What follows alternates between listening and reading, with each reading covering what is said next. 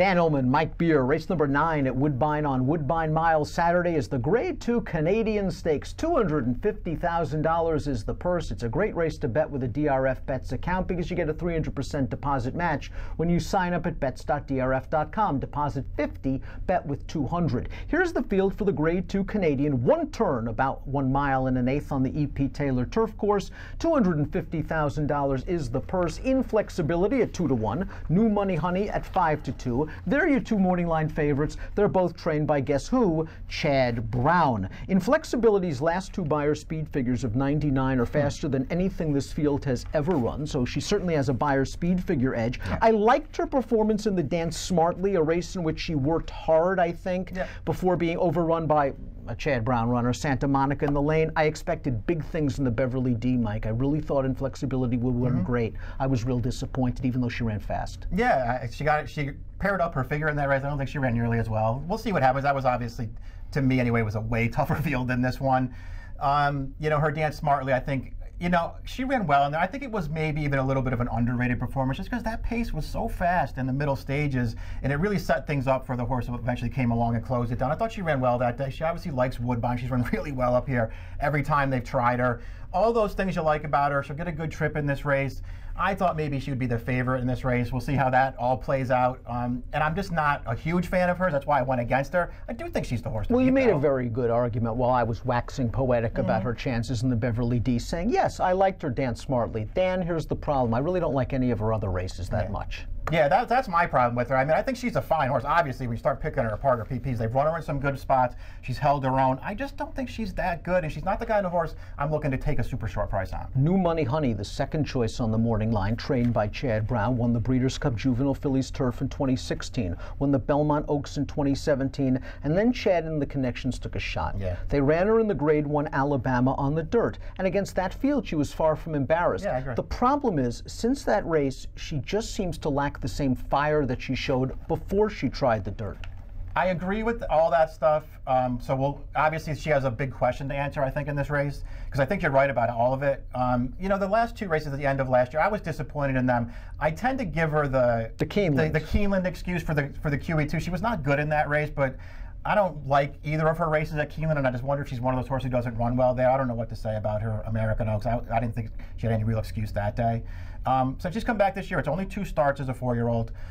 The first one was not an impressive win for a horse who was a shorter price as she was, but they made a conscious decision to rate her in that race. I think she could have won that race easily, a lot more easier if they just put her on the front in that field, and they didn't do that. She got it done. Her Diana, I don't know, she ran okay in that race. She didn't run terrible, I'll put it that way. And now she ships up here into a race where, I don't know, Dan, this looks like a much easier spot to me. I think in a lot of ways, if she can still run, if she still has her best race in her, I don't know if she does, but if she does, I think she's a better horse than Inflexibility. I'd just rather have her. That's a very fair point. Just off the PPs, you could argue she's the class of this field, and if she runs her race, she's probably going to win, and she probably trips out close to the pace in here. If you get her at the second choice, you could argue that's value.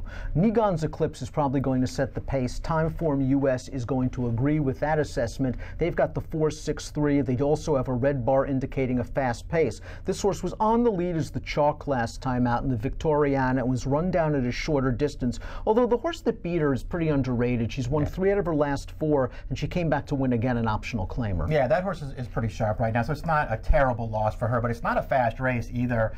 So she's obviously going to have to do a lot better than that. She is a Group 2 winner, 3 starts back going a flat mile when she got loose.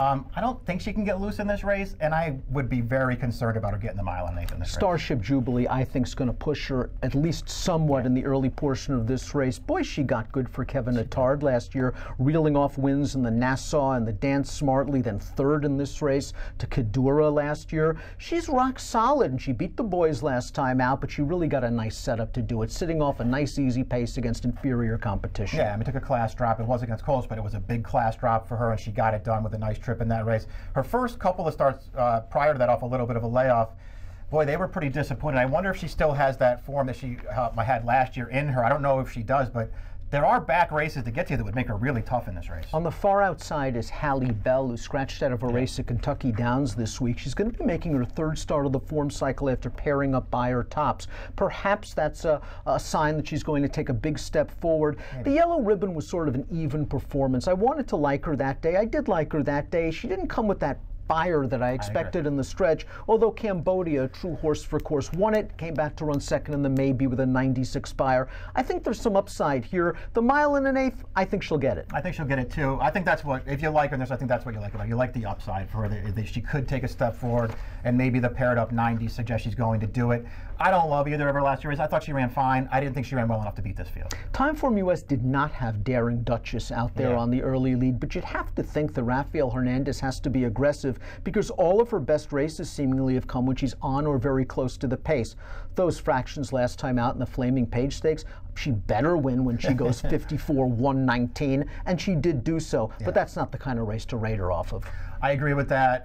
It does feel like her best game is going a little bit longer than this, and especially in races where she can make the pace.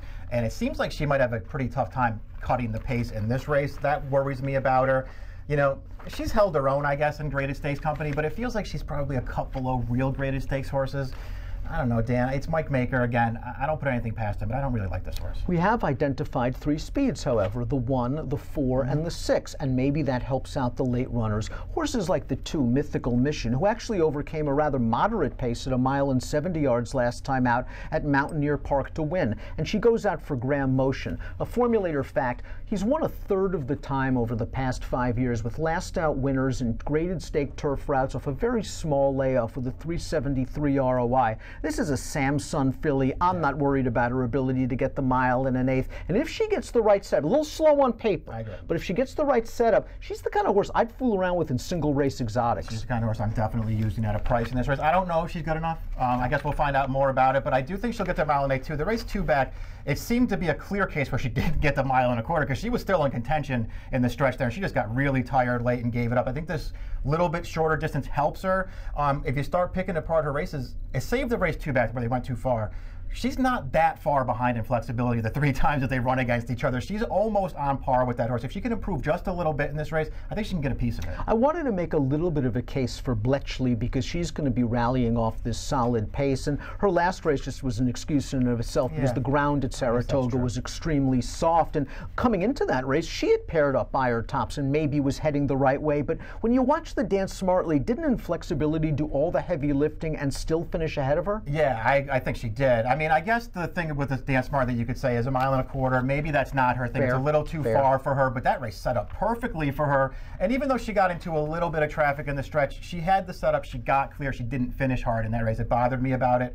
I'll give her the soft turf excuse last time, but she was bad in that race. I'm just not sure how good this horse is, Dan. Let's take a look at our top picks for the Canadian Stakes. It's got to be Brown. I like Chad's Inflexibility. You like Chad's New Money Honey. I think we're both sitting in the second flight behind those aforementioned 3 speeds. Inflexibility has perhaps a home court advantage a little bit on the turf, and in Andy Beyer I trust. Those last 2 figs faster than anything else the rest of this field has run. I went 3-5-8-1, but you believe that New Money Honey, again, if she runs her best race, is simply the best horse. I mean, that's how I'm looking at it. I mean, it is one of those races where I will say that you have 2 Chad Brown horses, both of them at short prices, and neither one of them has to win this race. I really wanted to look in a different direction, and I ultimately couldn't talk myself into Mythical Mission. I'm not sure she's good enough, but she's the other horse for me. 5-3-2 for Mike. Again, 3-5-8-1 for me in the Grade 2 Canadian Stakes. Bet it with a DRF Bets account. Bet this card. It's a great one. 300% deposit match when you go to bets.drf.com and sign up for a DRF Bets